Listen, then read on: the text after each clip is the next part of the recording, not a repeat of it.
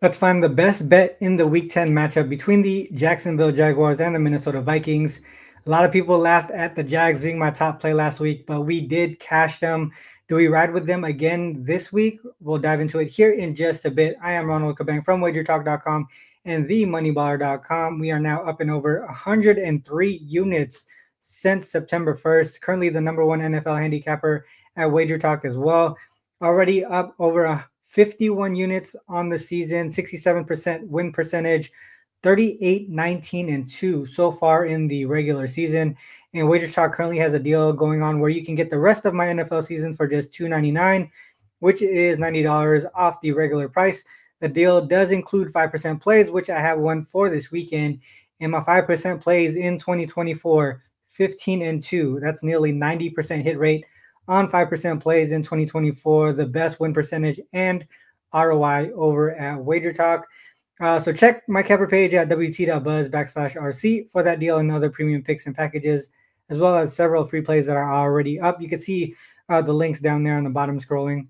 Now let's dive into this matchup between the Vikings and the Jags. One of the bigger factors, obviously, in this game with the line moving towards the Vikings and the total coming down is the uncertainty of Trevor Lawrence. And I think the reports that I'm seeing is, with the shoulder injury, it's likely he's not going to play. But even if he does suit up, he's not going to be 100% effective, obviously.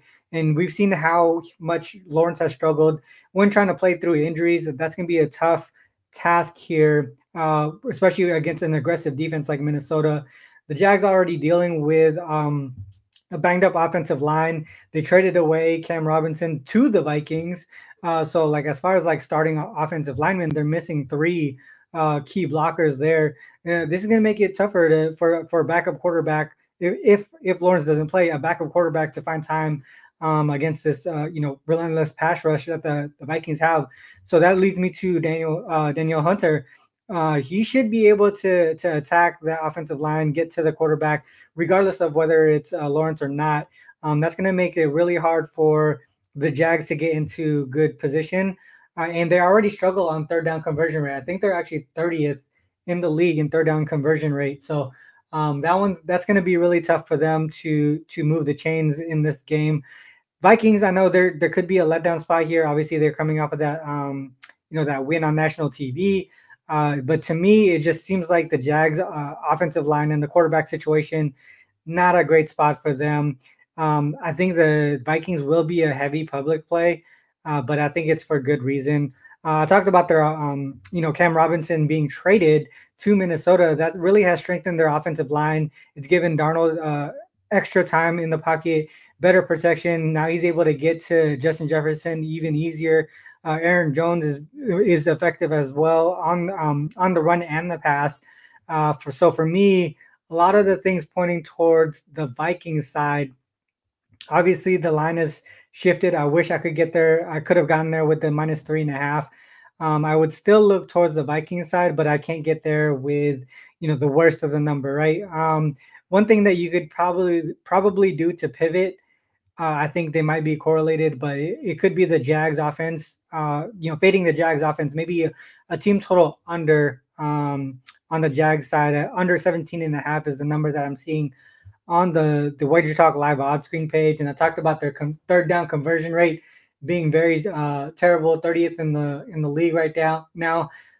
They already struggle with first downs, only 24th in the league in number of first downs per game.